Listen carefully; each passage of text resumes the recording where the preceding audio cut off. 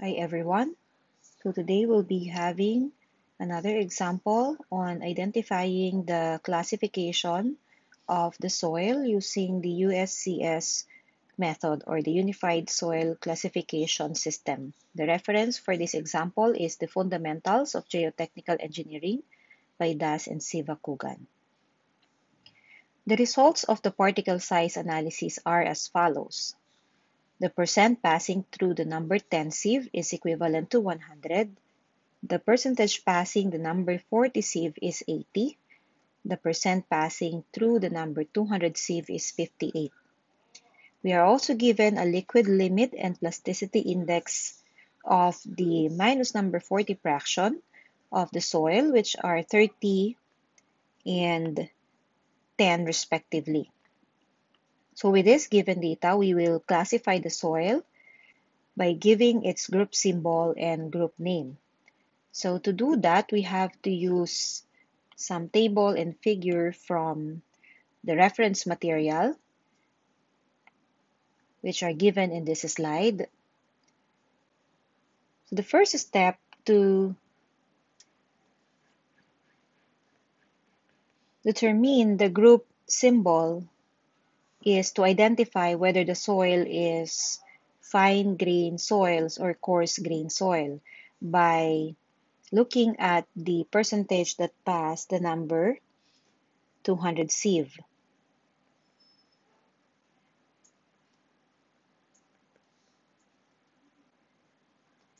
And here we are given a percentage of 58. And to categorize the soil, if fine grain or coarse grain, we have to check the passing number 200, whether it is more than 50% or less than 50%. So if that is 50% or more, like here, the soil is 50% or more that pass the number 200, the soil is classified as fine grain soil. So since we are given 58%, which is greater than 50%, therefore the soil is classified as fine grained. In this case, we will be using this part of the table given in the reference material and also follow the process of elimination from left to right. So the second column shows us the boundary of the liquid limit, which is the 50% value. So if the liquid limit is less than 50 or more than 50, then we have to follow the process here. So in our case, the liquid limit value is 30, and this is less than 50, and we consider this part of the table. And the soil could be inorganic or organic, but in our case, it is not specified that it is organic, so we assume that it is an inorganic material. Otherwise, if there are information specifying that it is organic, then you have to consider organic. So we now go to this part of the table wherein the PI value has to be considered and the plasticity chart here has to be used. We have to check our plasticity index value. The plasticity index value is given to be 10, and this is greater than 7. So we now look at this portion of the table. If it will satisfy both conditions, our plasticity index is 10, which is greater than 7. So we satisfy this condition. Does it plot on or above a line? So we consider this plasticity chart and plot the given information here. The liquid limit is given to be 30, okay, and the plasticity index of 10. So this is the data point, and It plots in the area of CL, or low plasticity or low liquid limit clay. So it satisfies both conditions. So we say that the group symbol is CL. Then the next thing we do is to identify the group name. So for the group name, we have to use another graph from the reference material. So we look for the CL information here, and then we do again a process of elimination. The next information that we have to satisfy is the percentage that is retained on the number 200 sieve. So the percentage retained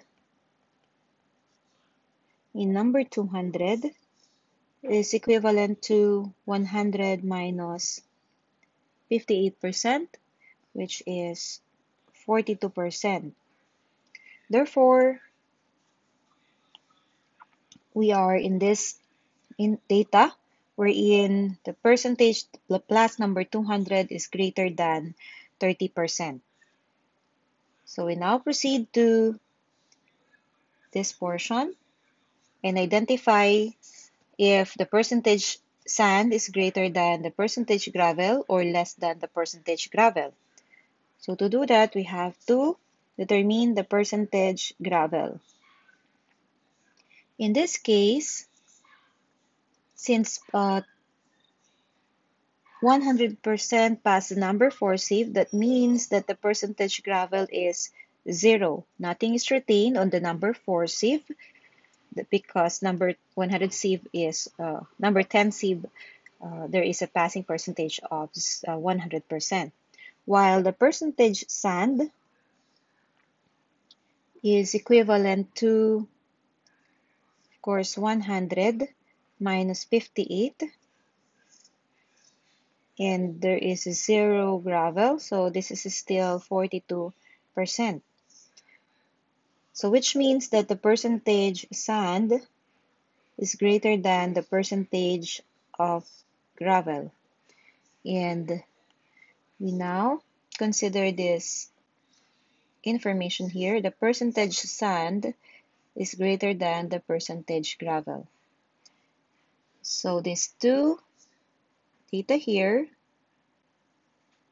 we have to identify now the percentage gravel if it is less than or greater than 15. And as we calculated, the percentage gravel is 0, so it is less than 15. Hence,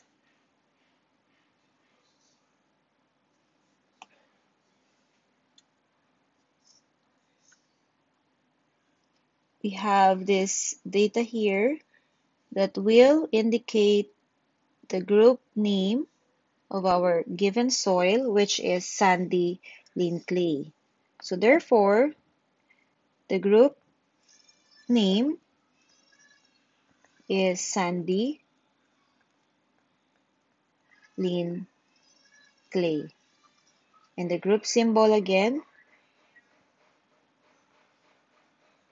is CL. So this is the final answer